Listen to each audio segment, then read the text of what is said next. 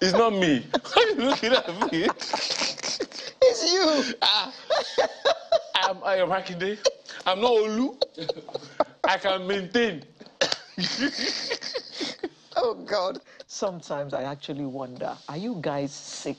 Well, who are you talking to? People can't see who you're talking to. I'm talking to our guest who made that joke. Are you guys sick? You don't know who he is. I will introduce him. Relax.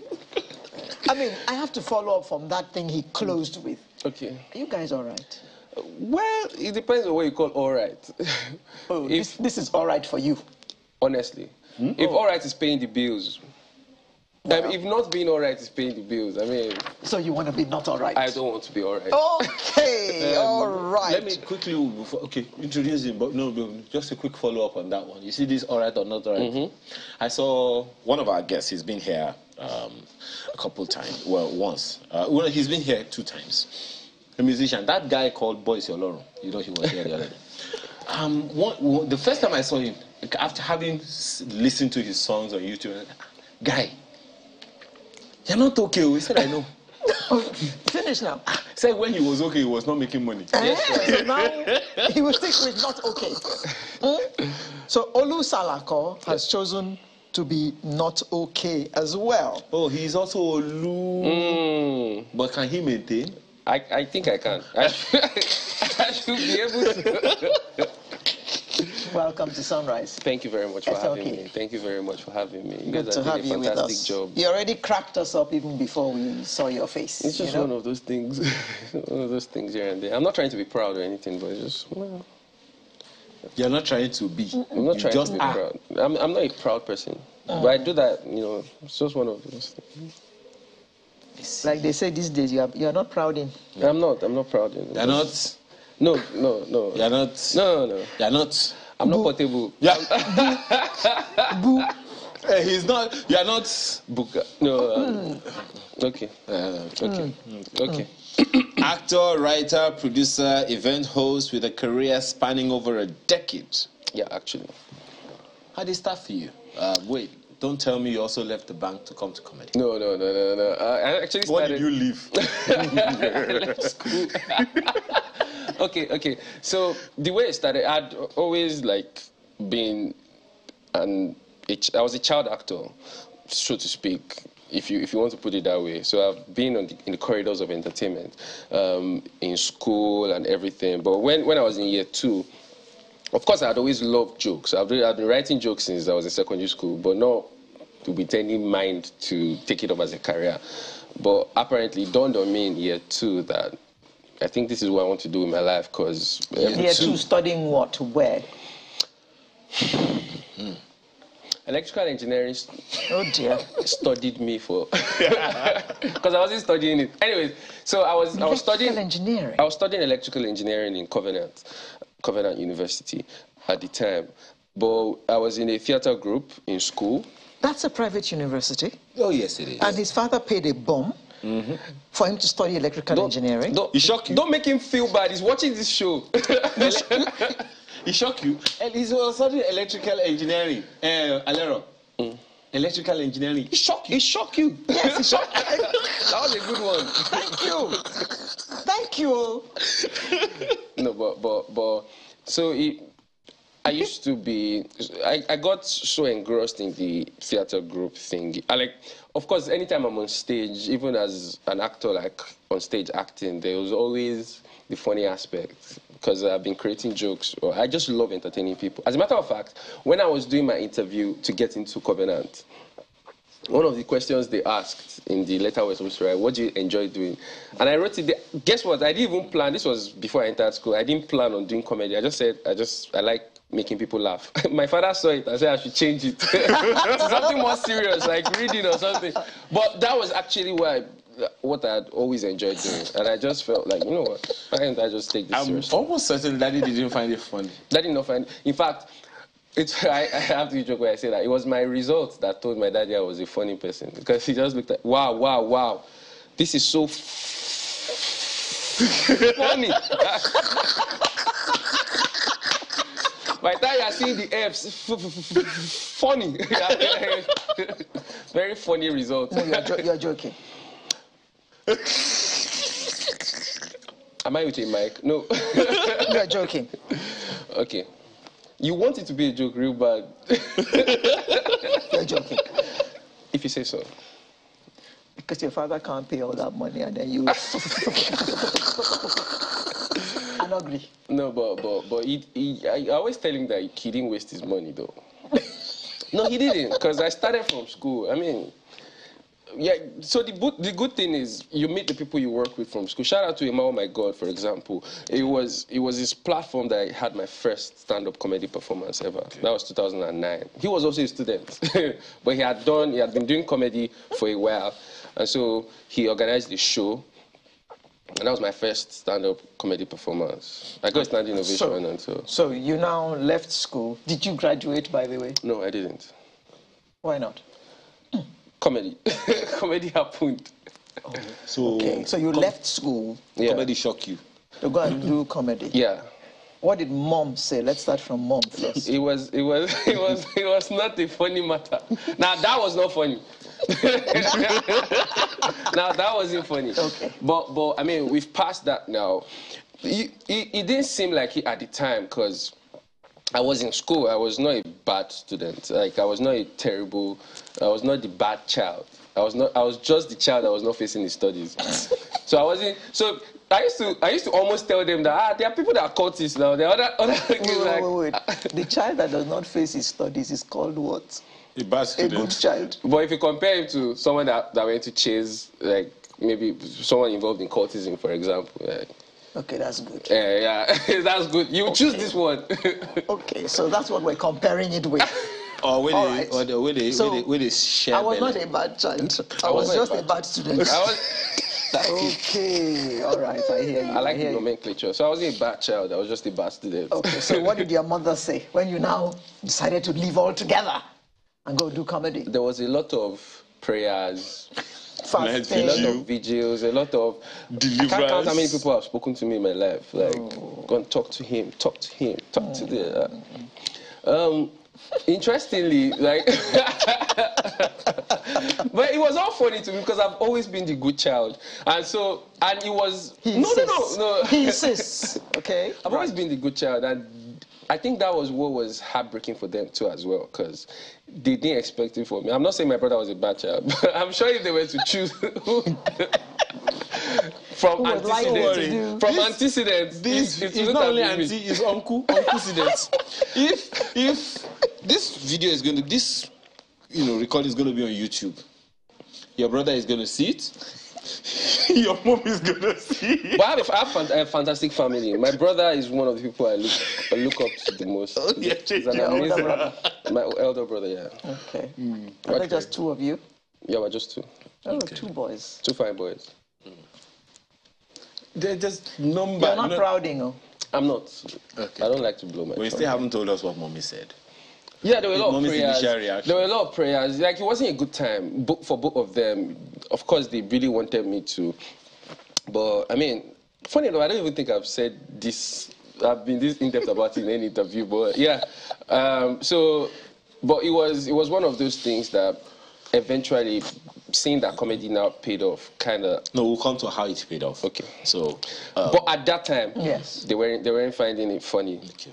And so, at what point did the turnaround begin? Because we've been told quite a few times that success has its own tongue. At what point does it begin? Did it begin to change?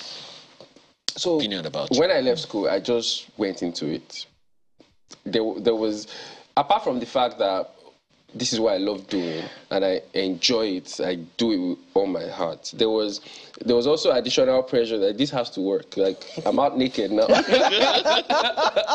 so I gave it all I could. But also at the back of my mind, I've never really been the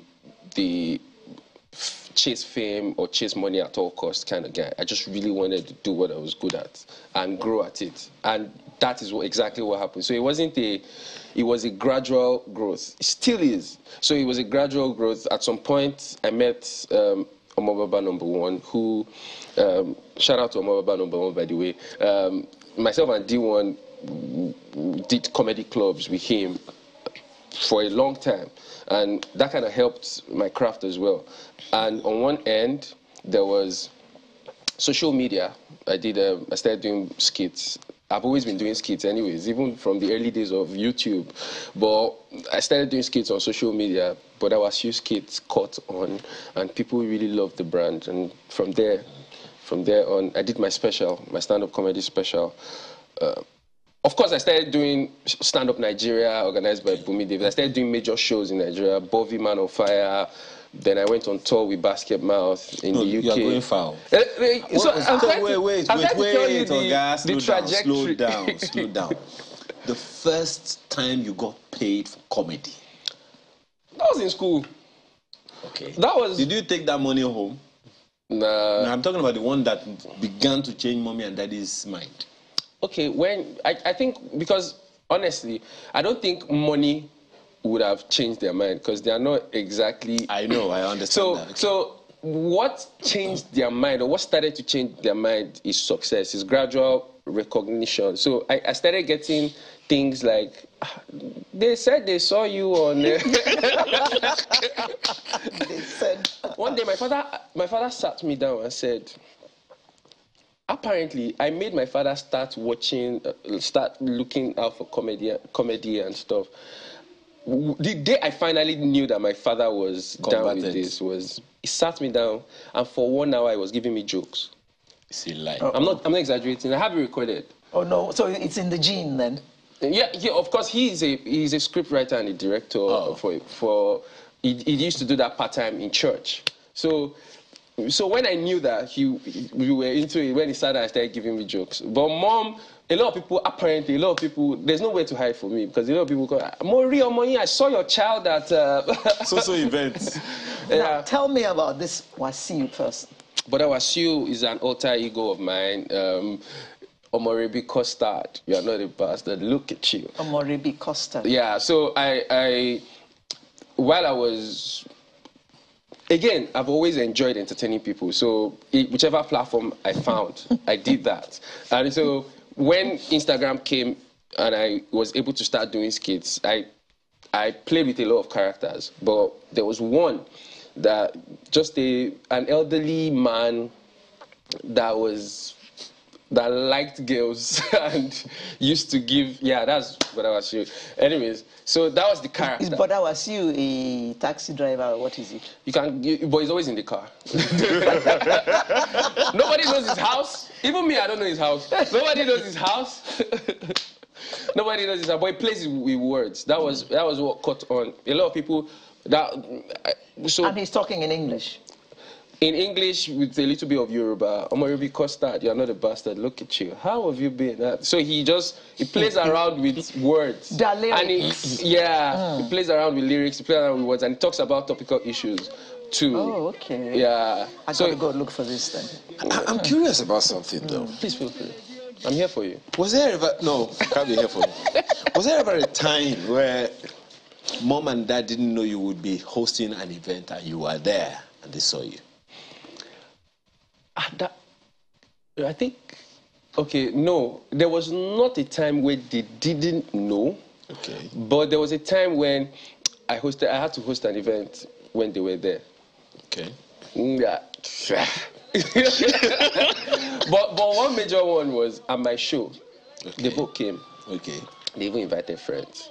At my show in 2018, which also kind of like... It was a blessing and a curse too, because there's just a limit to some things you can say in front of your parents.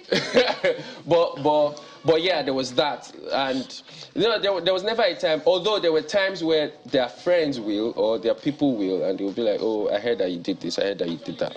I heard that you did that." And my dad started advising me, giving me like practical tips. That leads to, the issue that many young people usually have. Yeah. And that is trusting parents to lead or direct. You have a passion, you want to go all for it, in it fully and all of those things. But it would seem like mommy and daddy are just not seeing what you're saying. For you, it worked out.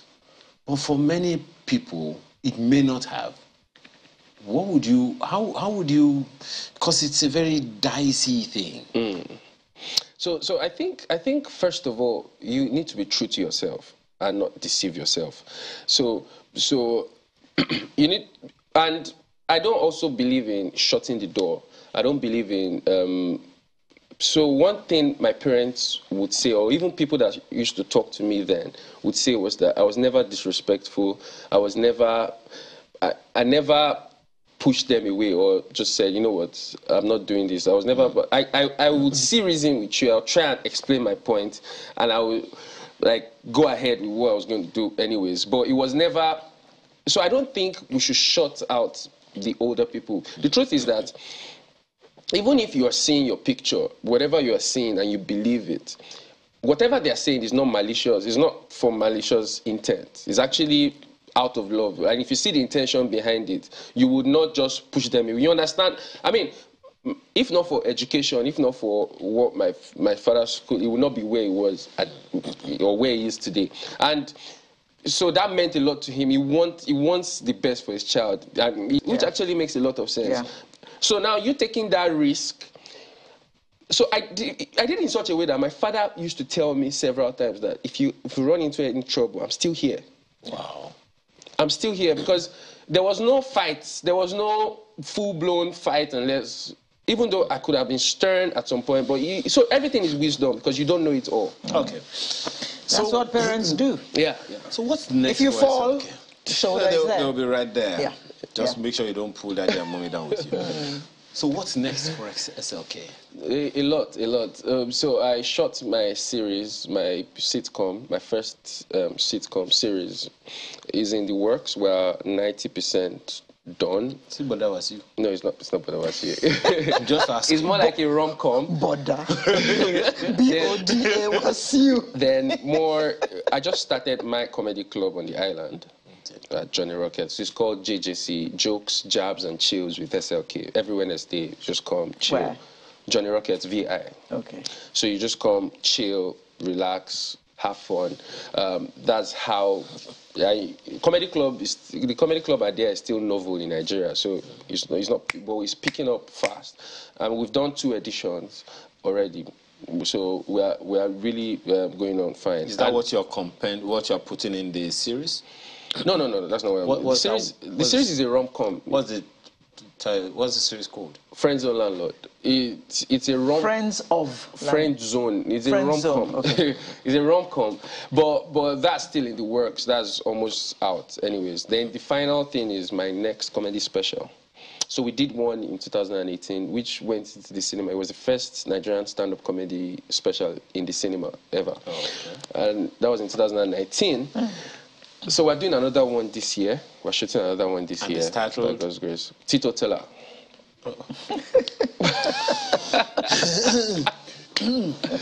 Well, we could go on and on with you, but clearly we've run completely out of time. Oh. We have to thank you very much for being a part of this conversation this morning. But that was you. Thank you very much for coming. But that was you. Thank you very much. SLK, also popularly known as SLK, stand-up comedian. Thank you again for your time today. It's a pleasure. It's a pleasure. And that's it. Yes. For today.